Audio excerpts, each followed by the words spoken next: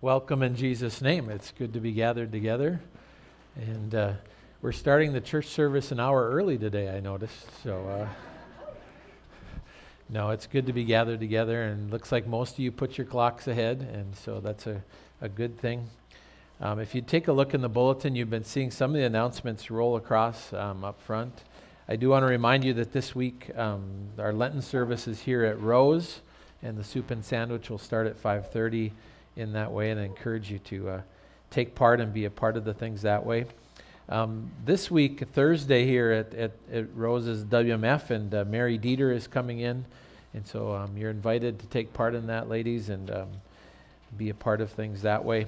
You have one other insert there, and I just want to make note of both of those. Next Sunday, following the potluck time here at Rose, there's going to be a game time and some family fun that way. So if you want to bring some games and just be around for a bit, you can stay for 5 minutes or you can stay for 5 hours. It's up to you along those lines, but it'll be a neat time and just a time to play some games in that way. I'm guessing it'll probably be 50 degrees or something that day, so it'll be a little harder to stay inside. I don't know, but maybe it'll be 20 below again. Who knows? But that opportunity is there. But on the back side of that, is the invitation to the Sabina movie that we're going to be showing on Friday, March 25th. So a week and a half or so here from now.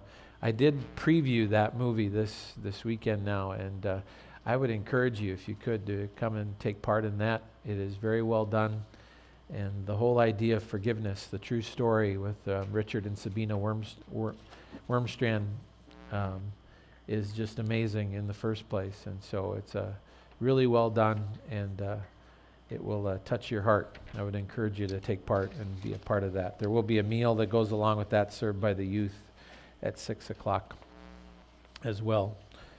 The prayer list is there in the bulletin, and I encourage you to keep praying. A lot of different things that are listed there. I do have one other announcement to let you know about that's not in the bulletin. We did get a call from over at United Free. They are going to be doing a baby shower for Amos David Niemela, Dave and Jenny's new little guy that was born about a month ago here. But the little baby shower from 10 to noon over at United Free next Saturday, to let you know that as it goes. 10 to noon next Saturday for little Amos David Niemela. I'm jealous. They use the name Amos. I love that name. But with things that way. Any other prayer requests or announcements I'm forgetting today? Yes? Whose birthday is it today? Is it somebody's birthday today? No. I don't know. It's my sister's birthday today. Did you know that? Yep. Yep.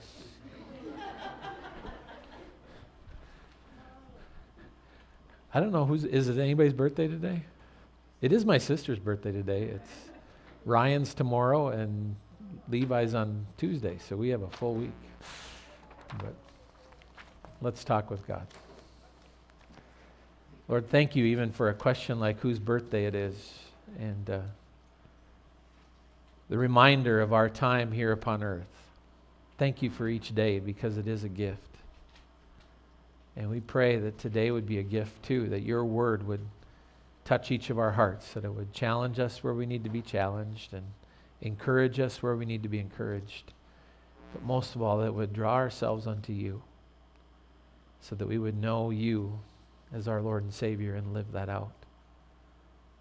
Lord, you see all the needs that are in our bulletin, and we lift those and cast those cares before you, knowing that you care for each of us.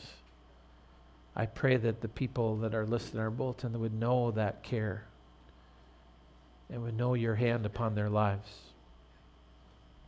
Lord, where there's physical illness, we pray for healing. But again, we just put those things into your hands and ask for you to come alongside. And we're, most of all, we just pray, excuse me, for those hearts that are hurting. We pray for our world, and we pray for the people of Ukraine.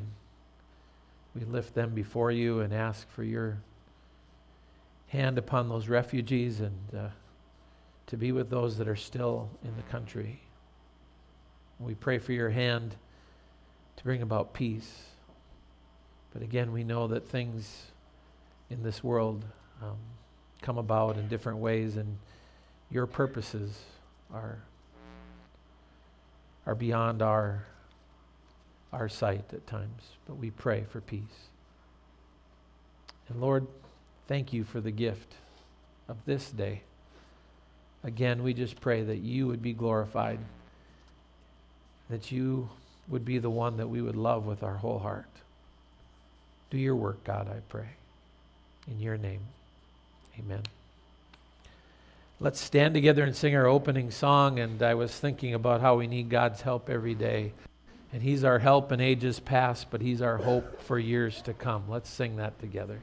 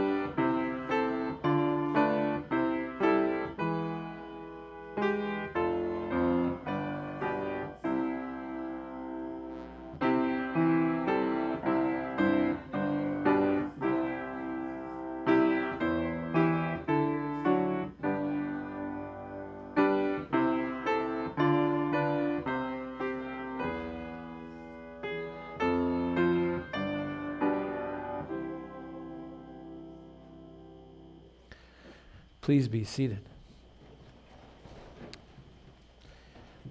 God is our help, and we turn to him this morning, and I'd ask that you'd bow your hearts with me as we confess our sin together corporately, but knowing that he's the only one who truly forgives and the one who has paid the price. So let's confess this together. Join me if you would.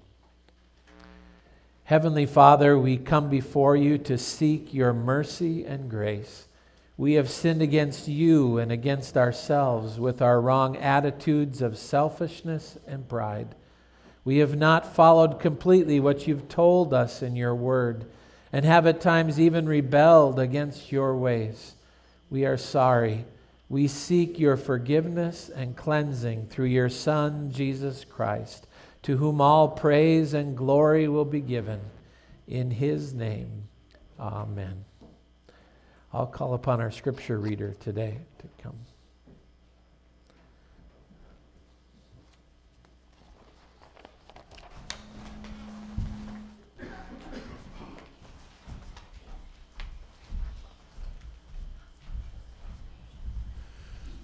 Scripture reading this morning is from Luke 12, 1 through 12. Meanwhile, when a crowd of many thousands has gathered, so they were trampling on one another, Jesus began to speak, first to his disciples, saying, "Be on your guard against the yeast of the Pharisees, which is hypocrisy. There is nothing concealed that will not be disclosed, or hidden that will not be made known.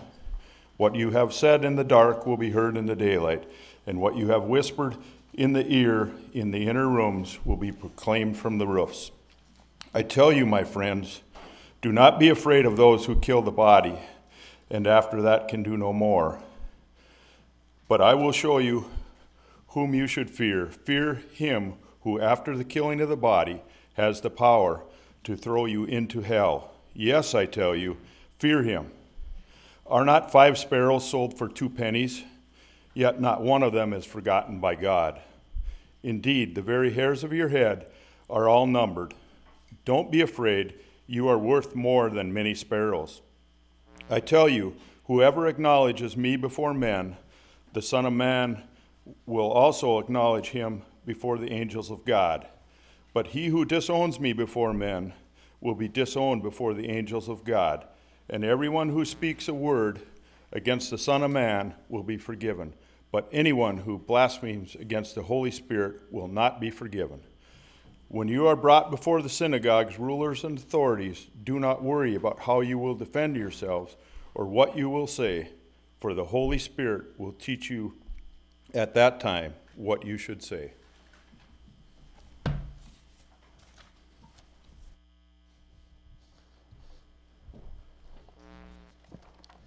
Thank you, Keith, for reading the scripture here today, and that's going to be the text for the message as well as we look at God's Word and we come back to the Gospel of Luke for a couple weeks here. Let's proclaim our faith today. Let's confess what we believe. So if you'd join me as we use the Apostles' Creed again to do that, but again, may it not just be something we say out loud, but may it be something we truly believe in our hearts. So join me if you would.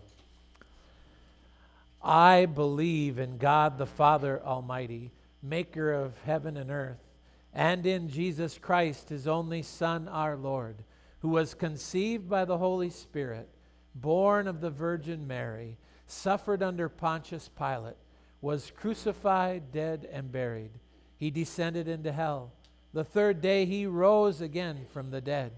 He ascended into heaven and is seated on the right hand of God the Father Almighty, from where he shall come to judge the living and the dead. I believe in the Holy Spirit, the holy Christian church, the communion of saints, the forgiveness of sins, the resurrection of the body, and the life everlasting. Amen.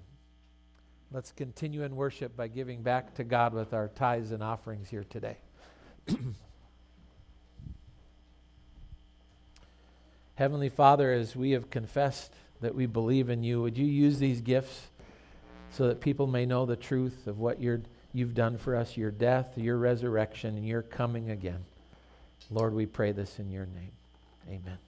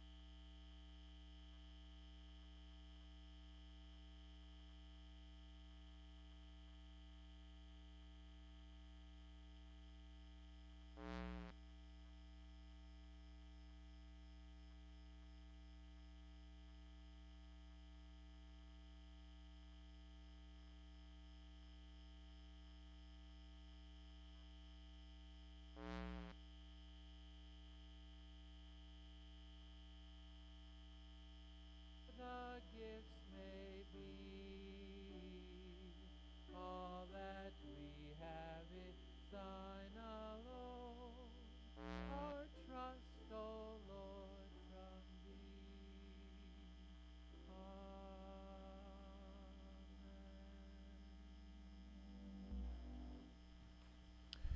Please be seated. We're blessed this morning. We're going to have some special music. Anna is going to do some special music for us. So we look forward to what you have, Anna.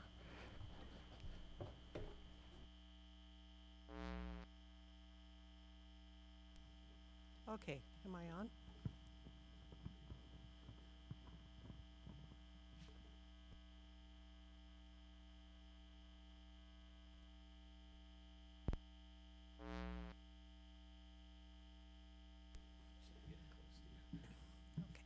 So this is what happened. I'm a sub for playing today. And over the last month, the song has just kind of been popping into my head. And I was in charge of special music this month, and I had some declinations. So I thought, okay, I'll do this song. And if I crack, don't worry, just listen to the words. That's the best part.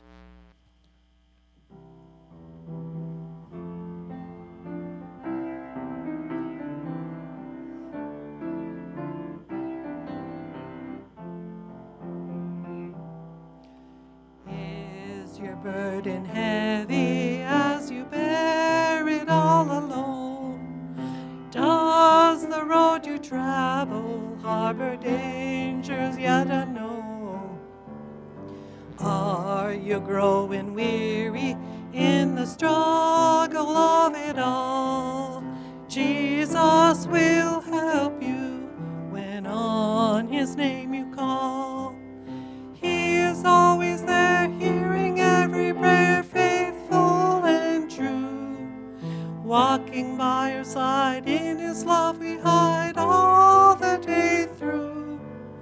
When you get discouraged, just remember what to do. Reach out to Jesus, he's reaching out to you.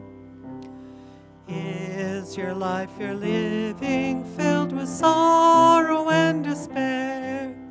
Does the future press you with its worry and its care? Are you tired and friendless? Have you almost lost your way?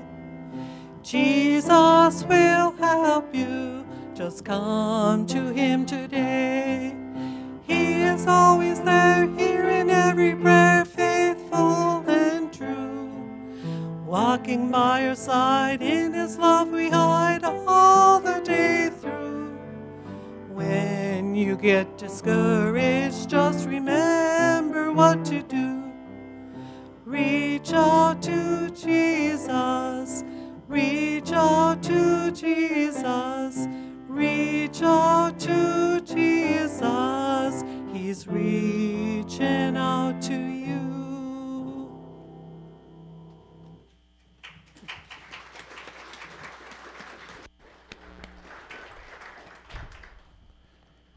Thank you, Anna, so much for that message, to reach out to Jesus because he's reaching out to us. We can always turn to him. I'll call on the kids to come on up for the children's message, and they get to find out what's going to happen today after we've done A through Z, I guess. You're wondering? Oh, you kind of figured out maybe? What is that? Oh, look at that.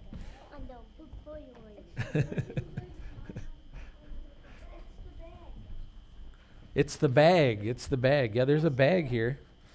There's a bag. I figured maybe that's what we're going to do is go back to the bag. Do you guys remember what we did with the bag before? No. Zeke.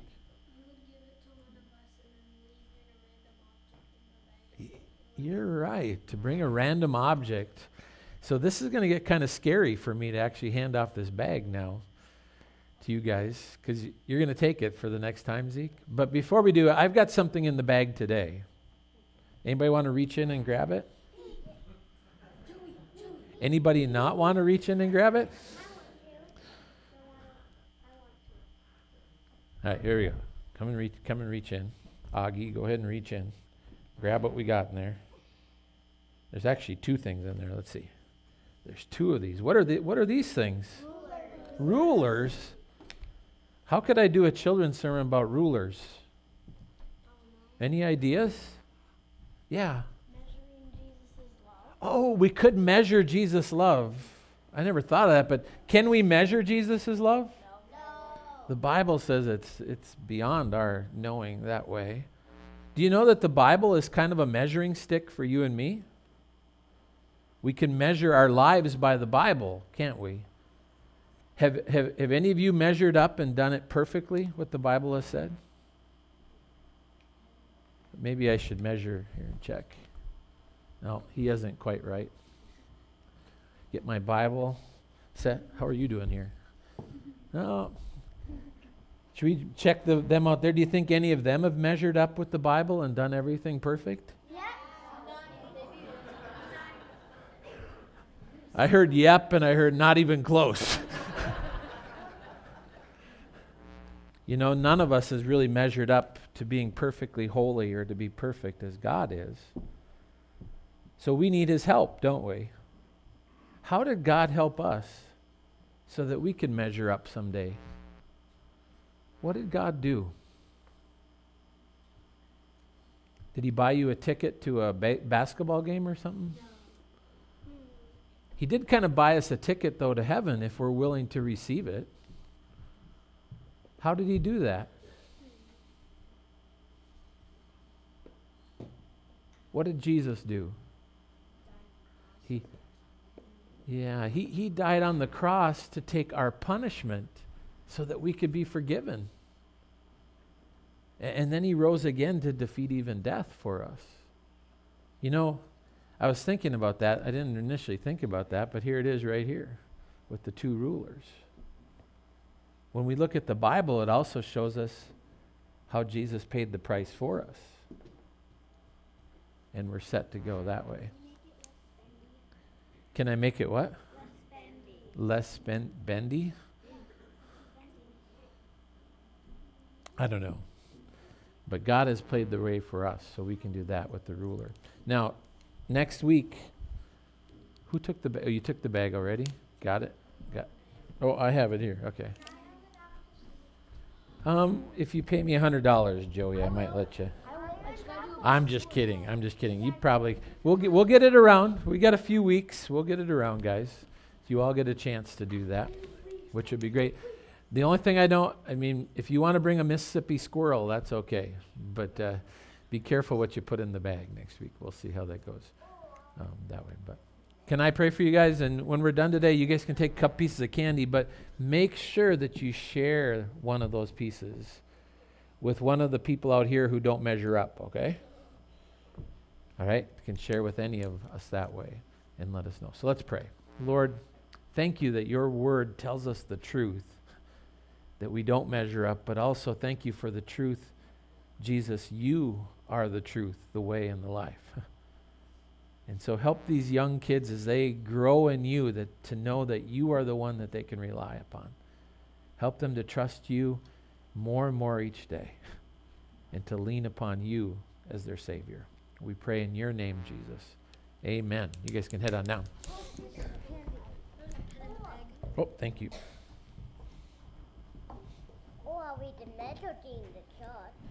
You want to measure? Check it out. Okay. Let's sing the song before the message today. And this song talks about Jesus coming back again. And we know he will come back someday. So let's sing it together. Christ returneth.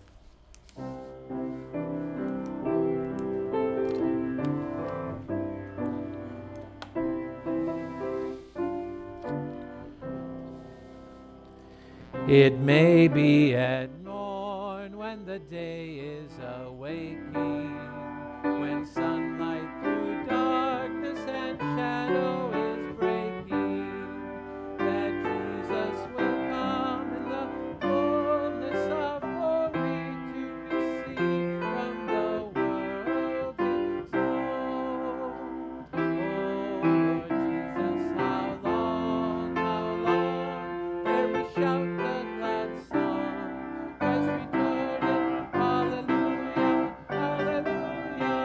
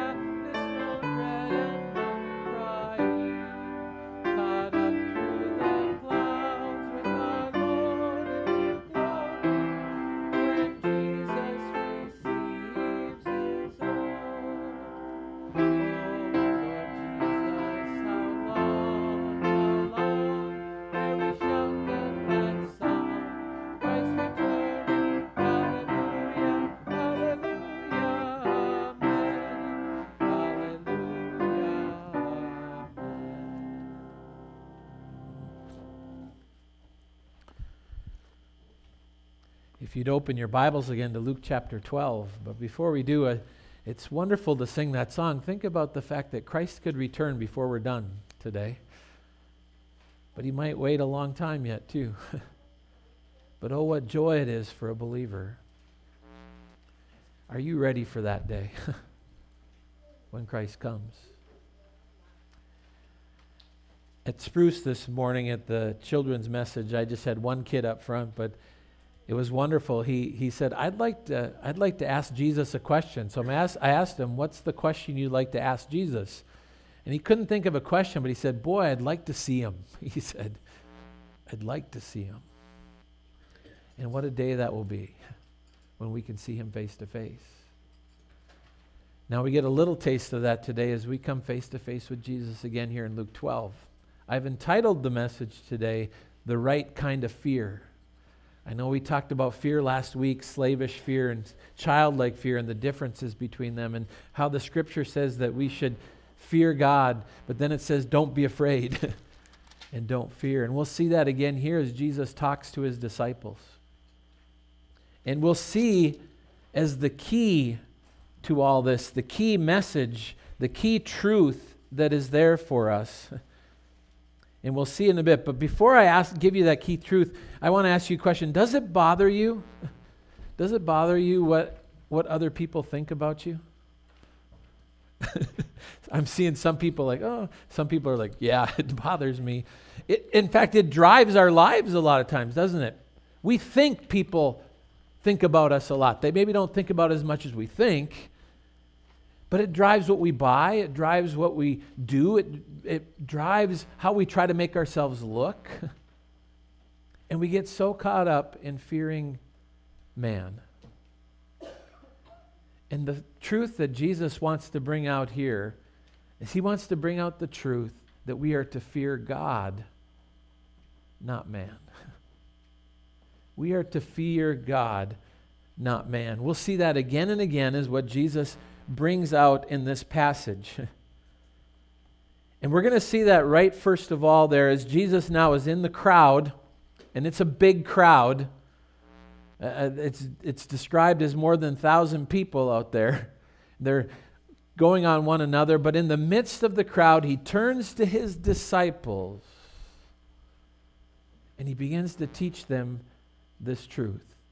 Now I want to remind you what has happened here. Back in chapter 11, Jesus has confronted the Pharisees, the religious leaders of the day, the teachers of the law. He's confronted them that they are more concerned about doing the right things or more concerned about what people think or what themselves think than what God thinks. They're more concerned about all of that stuff rather than trusting in the Lord with all their heart, with all their soul, with all their mind, and then doing the right things because of that. None of us can measure up to God. And that's what they were trying to do. They took the law of God and they turned it into something that it was not meant to be. It was something that was meant there to be something that shows us that we can't measure up. And then after we trust that the Lord can do those things, then we do the things that God wants. They took something good and they turned it into something that became more about fearing others. And that's what we're going to see in verses 1 through 3. First of all, is that the fear of man produces hypocrisy. When Jesus confronted them on this, it aroused their fury at the Lord. They now, and if you look up in the last verse of chapter 11, you see it there. They were waiting. They were waiting to catch Jesus in something that he might say. They were waiting to find some way to get rid of Jesus. So in the midst of the large crowd, Jesus turns to his disciples and he warns them about this. And in verse 1, you're going to see the example of hypocrisy. He does it there. You see it at the end of verse 1. He says, "Be on your guard against the yeast of the Pharisees, which is hypocrisy." Now, What is the hypocrisy? It's the yeast of the Pharisees. When you see yeast, what do you think of? Bread. Because we use yeast in bread to do what? To make it rise. And you don't need a whole lot of yeast because the yeast spreads itself out to cause that to happen. In the scriptures, yeast is one of those symbolic things that Jesus and that the Jews and that God had used to picture what sin does. You want to get rid of that yeast. And in this case, you want to get rid of the yeast of the Pharisees, which is hypocrisy. Now, what is hypocrisy? Hypocrisy is putting on a mask, is what hypocrisy is. It's a word, hypokritos, that's about acting. Actors were sometimes called hypocrites because they were pretending to be someone that they weren't. They put on the mask. That's what the Pharisees were doing. Their hypocrisy, they were trying to put on the best front they could when secretly inside they were thinking other things and doing other things. How many of us do that, by the way? We do it pretty often.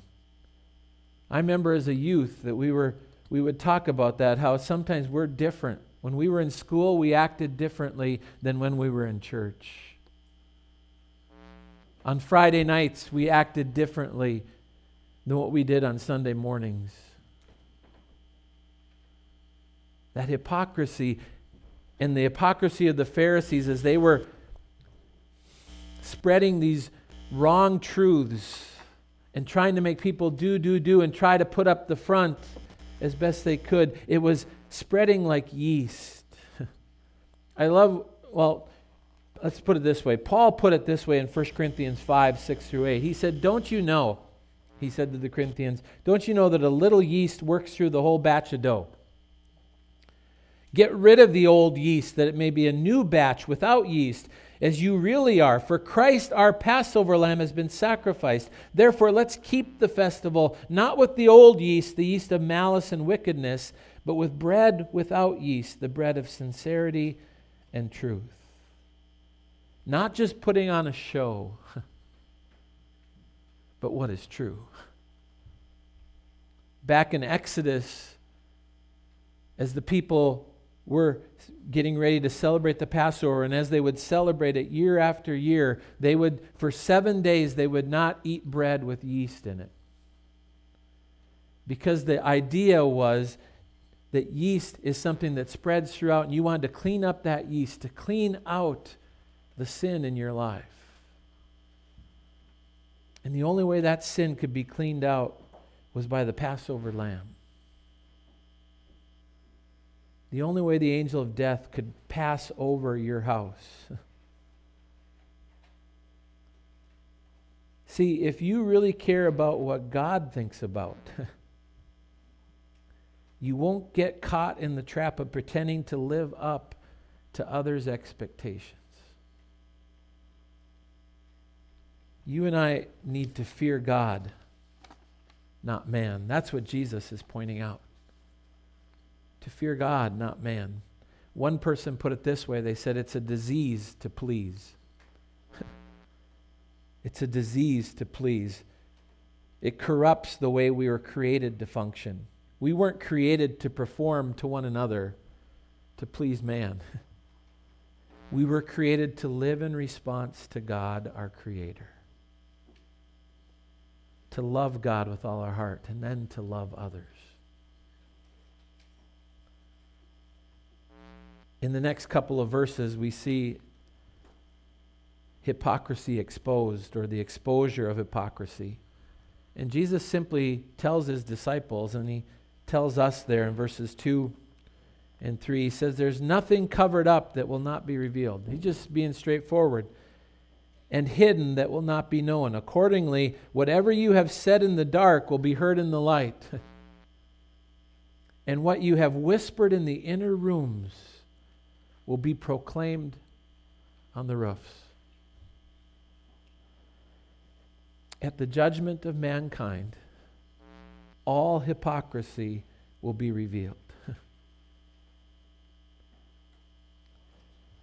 A telemarketer called a home one day, and there was this little voice on the other side that said, and it was whispering, it said, "Hello." And the telemarketer said, "What's your name?" And the voice said, "I'm Jimmy." "How old are you, Jimmy?" "I'm 4 years old." "Is your mother home?" "Yes, but she's busy." "Is your dad home?" "Yes, but he's busy." Is there anybody else who's there?" And he said, "The police." "But they're busy too," he said. "Is there anybody else around? Any other grown-up there that I can talk to?" He said, "Yeah, there's firemen here too. But they're busy too." "Jimmy, there's all these people in your house. Can't I talk with any of them? What are they doing?" "They're looking for me."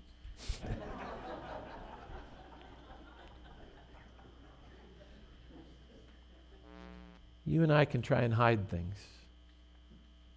But every thought we've ever thought, everything we've ever done, will one day be fully exposed.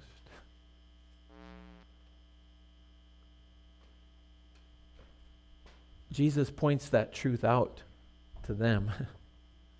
Nothing that's hidden will not be made known. And in the end, God sees, He knows all things, doesn't He? Every human will be judged by God rightly and justly. The words in the Bible that are there, and sometimes we've used them wrongly on people. Proverbs 15:3 says that the eyes of the Lord are everywhere, keeping watch on the wicked and the good. But when we read this here, there's an utter futility and hypocrisy. We can try and hide and maybe even make it through this life hiding things, but they aren't really hidden. Romans chapter 2, verse 16, it says that in the day when God shall judge the secrets of men by Jesus Christ, according to my gospel. One day God will judge our secrets. And in 1 Corinthians 4, verse 5, Paul wrote, he said, "My conscience is clear, but that doesn't make me innocent. It's the Lord who judges. Therefore, don't judge. Judge nothing before the appointed time. Wait till the Lord comes. He will bring to light what is hidden in darkness and will expose the motives of men's hearts. And at that time, each will receive his praise from God." You know, it's hard to listen to that and to look at things, but it also is a point where if we keep trying to hide something, it will be exposed eventually. The hypocrisy of the Pharisees was exposed. The things that we have hidden and the secret sins that we have will be exposed. But what's ironic about all this is that at the same time Jesus is pointing this out, He is on the way to the cross to bring about that light that will expose those things, but then also that light then will bring forgiveness when we come to Him. I was just thinking about that as that movie Sabina, you will see that very clearly. The forgiveness that God works in hearts and lives, and He can if we'll let ourselves be open. We are to fear God, not man and what man thinks, but to fear God and to trust Him. See, this fear of God then will produce freedom in our lives. True freedom. In verses 4 through 7, the first point that gets brought out is the true fear. What is true fear? Jesus says, "I tell you, my friends, do not fear those who kill the body and after that have nothing more that they can do. But I will warn you whom to fear. Fear him who after he has killed has the authority to cast into hell. Yes, I tell you, fear him."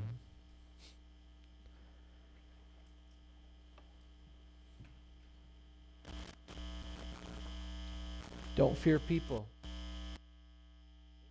Kill the body. But do fear God. He has the authority. He has the authority to judge. Now, some people will just pull this verse out and they'll say, see, you have a God who throws people into hell. What puts people into hell? Does God put people in hell? He has the authority to judge, but what puts people into hell? Our sin. Our sin.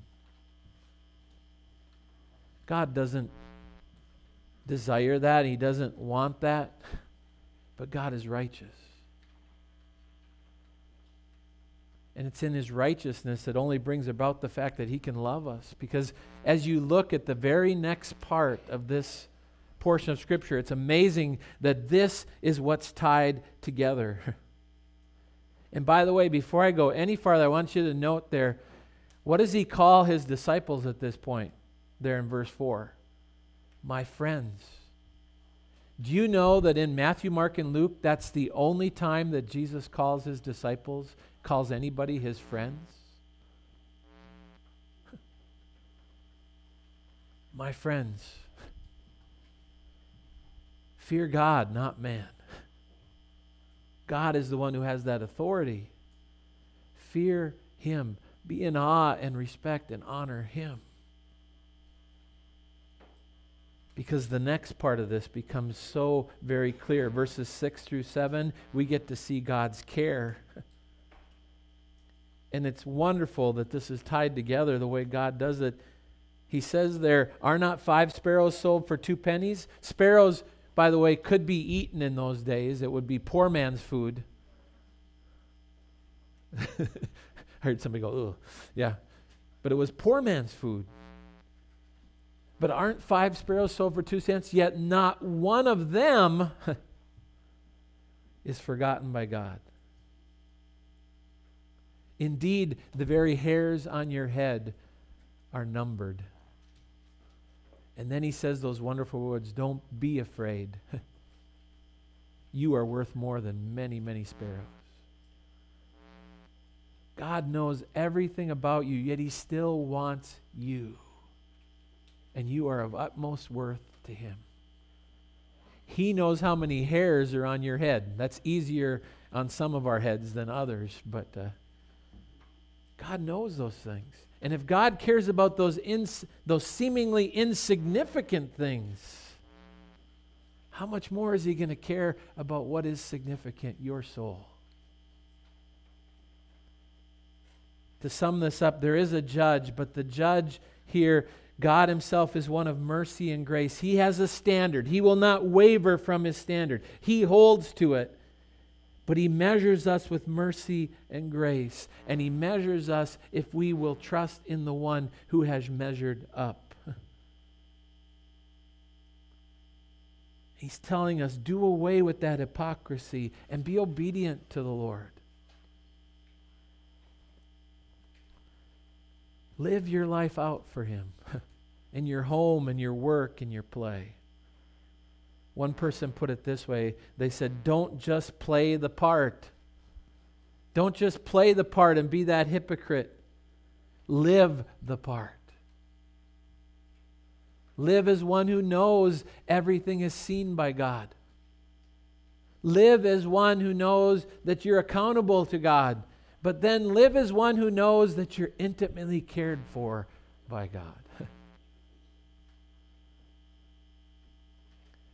Fear God, not man. And that leads to the last verses here, that this fear of God then that gets made visible in our lives, that it is seen in what will happen. The fear of God is made visible. It produces a bold confession. Look at verses 8 and 9 there. It says, I tell you, whoever publicly acknowledges me before others, the Son of Man will also acknowledge before the angels of God. But whoever disowns me, God says, Jesus says, before others will be disowned before the angels of God. You're in the throne room of God. on Judgment Day, when you have acknowledged God before people where you're at,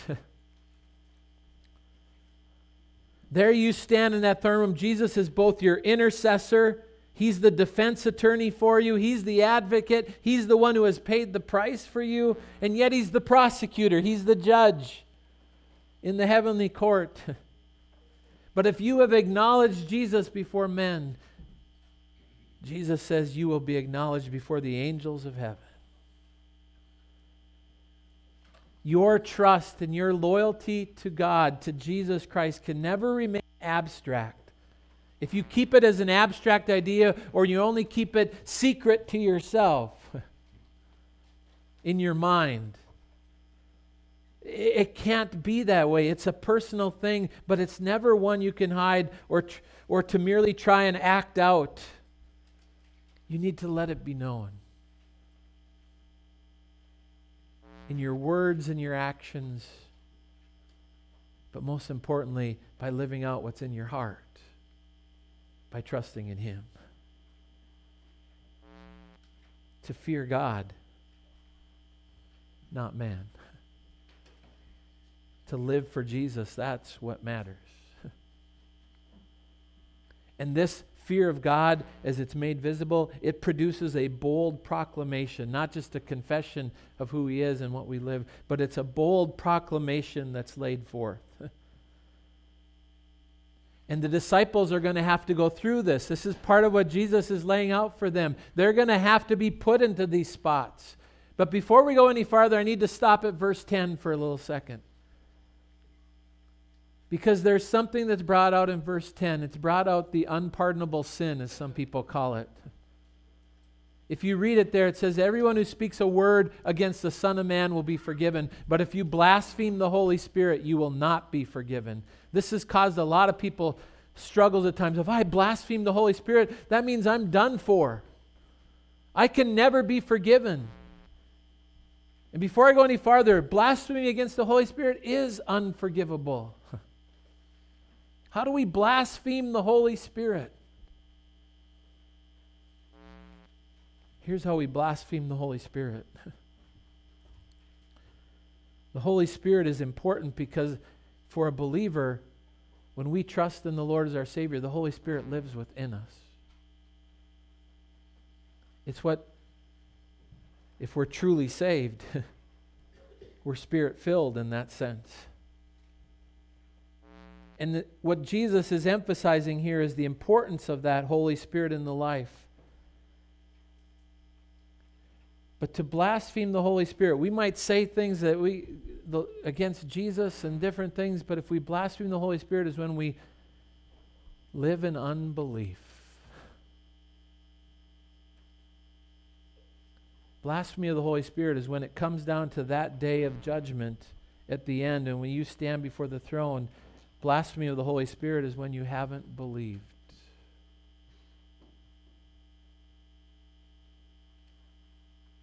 When you've known what the truth is. Now, in the Scriptures, it says none of us is without excuse. We read that in Romans chapter 1,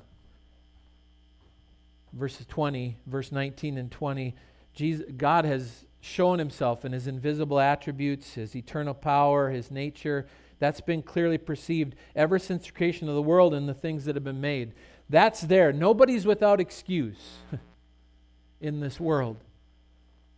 But when we've refused to seek for that truth, when we've refused or when we've known the truth and then we've walked away from it. In Hebrews chapter 6, 4 through 6, it says it's impossible in the case that is those who have once been enlightened, they've tasted the heavenly gift. They shared, and then they taste the goodness of the Word of God and what Christ has done, and then they fall away. Because if they're going to live in unbelief, they're crucifying the Son of God again and again.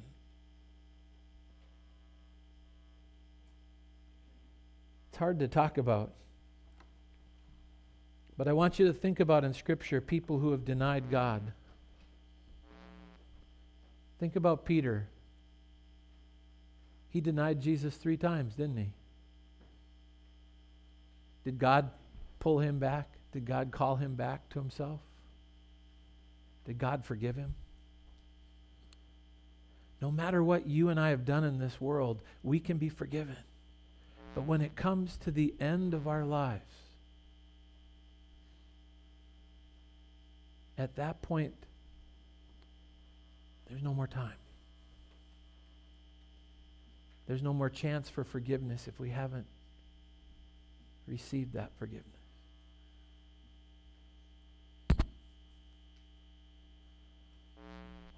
Do you believe? Think about King Manasseh. He was one of the worst kings, if not the worst king ever. But what happened at the end of his life? Came back.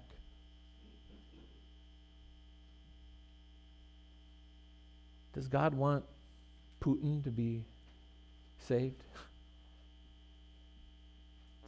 If you say no, then why would he want us to be saved?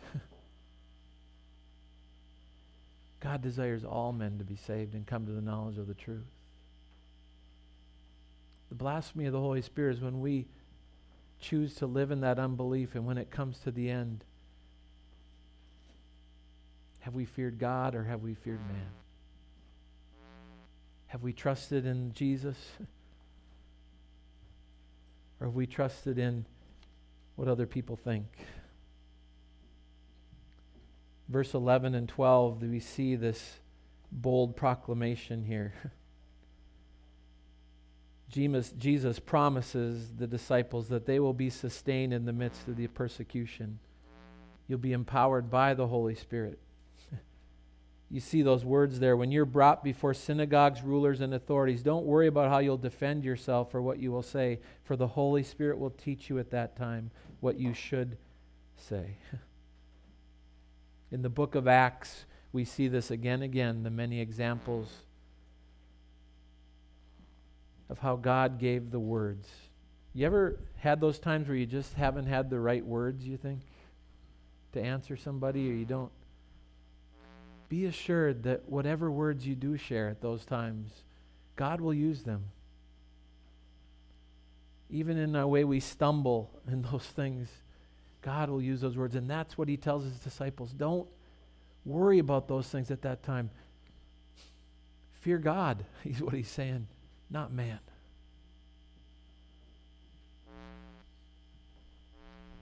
Nikita Khrushchev, the premier of Russia, speaking of Russia, back in the Soviet days, one time was speaking up at the Supreme Soviet. This was not long after the Joseph Stalin had passed away, and Premier Khrushchev stood up in front of all this Supreme Soviet, and he began to be very critical of the late Premier, Joseph Stalin, and all the atrocities that he had done. When he was up speaking, someone from the audience sent up a note. And this is what the note read. It read, "What were you doing when Stalin committed all those atrocities, Mr. Khrushchev?"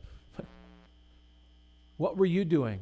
When he got the note and when he read it, he was a little bit upset.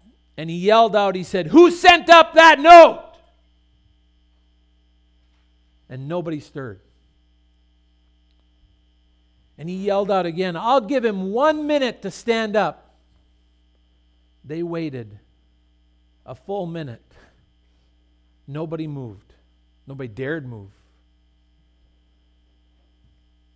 At the end of the minute, this is what Khrushchev said. He said, "All right, I'll tell you what I was doing when Stalin was doing all those evil atrocities. I was doing exactly what the writer of this note was doing. Exactly nothing. I was afraid to be counted."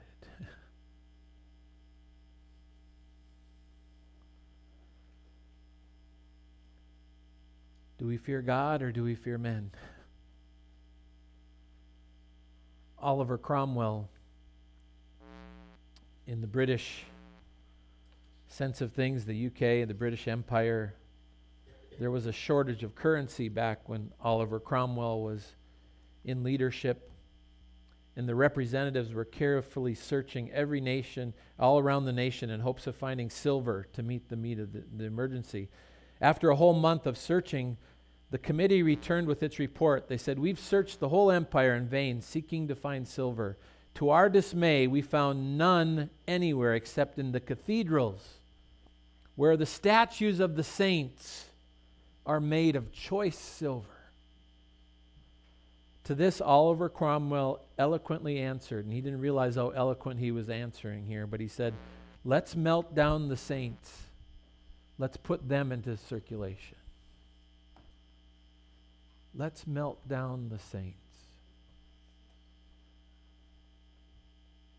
Don't be afraid of men.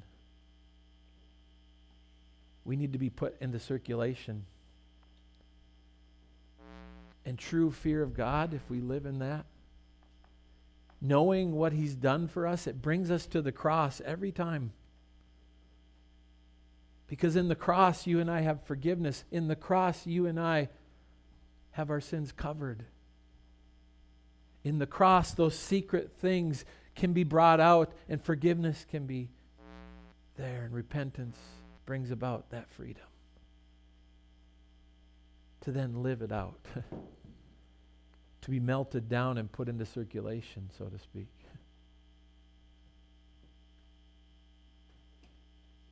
What a Savior we have, don't we?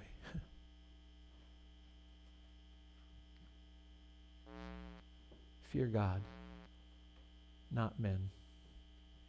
That's what true fear is to trust in the Lord. With that childlike trust, like the little kid this morning, I want to see Jesus.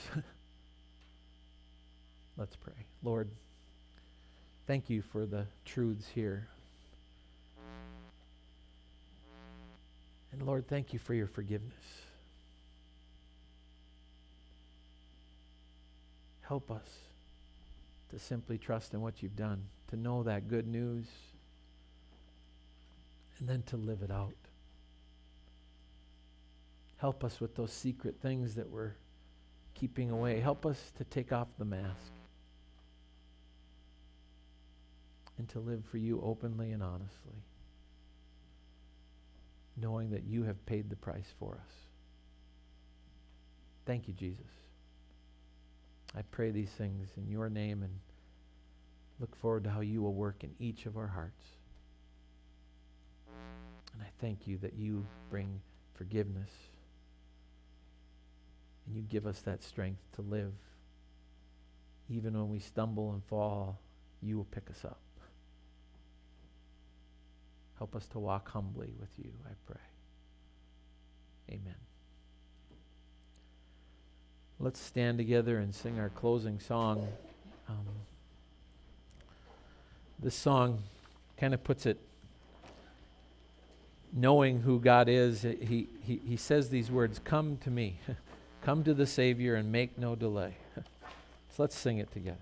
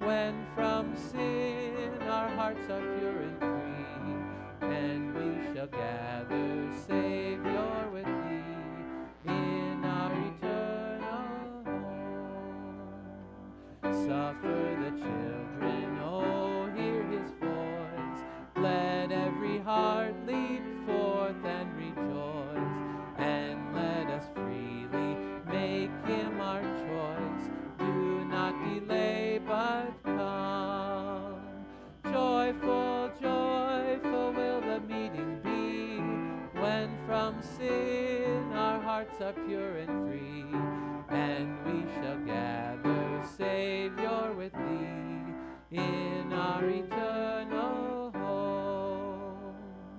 Think once again he's with us today. Heed now his blessed commands and obey. Hear now his accents tenderly say,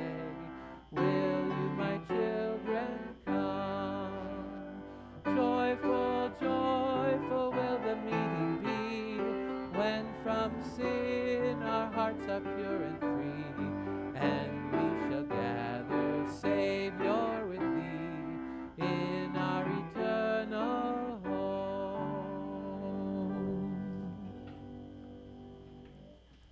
Let's pray together the prayer Jesus taught us to pray. Our Father, who art in heaven, hallowed be thy name. Thy kingdom come, and thy will be done on earth as it is in heaven. Give us this day our daily bread, and trespasses, as we forgive those who trespass against us. And lead us not into temptation, but deliver us from evil. For thine is the kingdom, and the power, and the glory, forever and ever. Amen. And may the Lord himself bless each of you and keep you. May the Lord make his face to shine upon you and be gracious unto you. May the Lord lift up his countenance upon you, give you his peace.